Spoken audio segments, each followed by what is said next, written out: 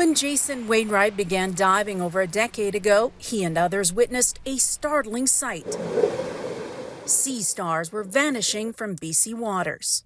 We need to protect it big time. You know, everything starts from the sea. We all came from the sea. Scientists called it sea star wasting disease, first seen around the world in 2013, but devastating the Pacific coast in particular. The animals developed open sores, and in some cases, their insides literally spilled out. It spread rapidly, and within a matter of months or a year or two, we saw wasting sea stars all the way from the coast of Mexico up to Alaska, particularly the sunflower sea star, which lost almost 6 billion individuals. It was pretty horrific. Their investigation uncovered the deadly microbe causing all the destruction, a bacterium called Vibrio pectenicida.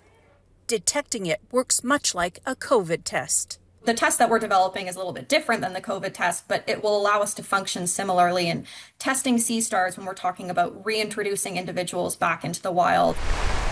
Researchers hope the testing will help them spot infections early and guide recovery efforts. For divers like Wainwright, that's welcome news. Seeing what's under there, and you go for the creatures. I do anyway.